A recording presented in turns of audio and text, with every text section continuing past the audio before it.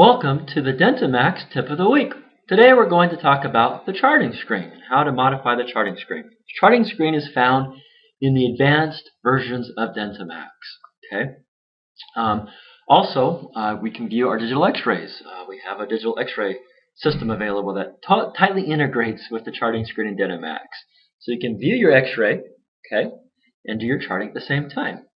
In the charting screen, you can click on little buttons that represent either procedure codes or multi-codes, group of procedure codes. And so here we are clicking on our resin, and I can go ahead and do my treatment planning. So we're going to go ahead and mark the distal and the occlusal surface of tooth number 28, and boom, it puts in the right code for that, my D2392. And then I can present this to my patient as a procedure that we want to perform.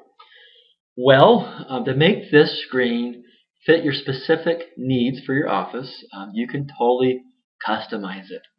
Let me show you what I mean. For example, these menus that we have here for the various procedure codes, click on endo, here's my endo procedure buttons. I can move these around.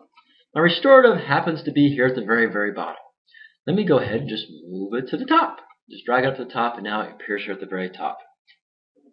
Not only can you move your menus around, but you can also move your buttons. Here I have my MOD button for my composites, huge time saver. Well, that's way down here at the bottom of my restorative menu. This button I use all the time, I might want to drag it here to the top. Okay, so very definable. Not only can you move your menus around and your buttons around, you can also create your own menus and your own buttons. Okay, to create a menu, just right-click here, and we can go ahead and click on Add Menu.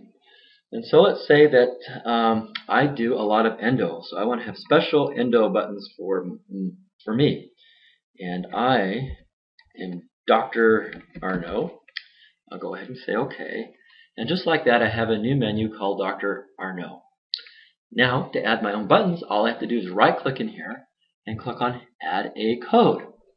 When I do that, I'm given the opportunity to either add a procedure code or I can add a multi-code. Okay? Let's go ahead and add a procedure code. I'll go ahead and put in a D3330, which is a molar root canal. And then I'll go ahead and pick a picture for that. And we'll see the one that looks most like a molar root canal. And I think it's this one right here. And we'll go ahead and save our changes.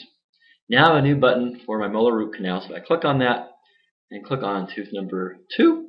Boom, it pops in a molar root canal for tooth number 2. And there it is right there. Let's go ahead and add a button for a multi-code. Just right-click here, add a code, and we'll select the multi-code. Let's see, a crown.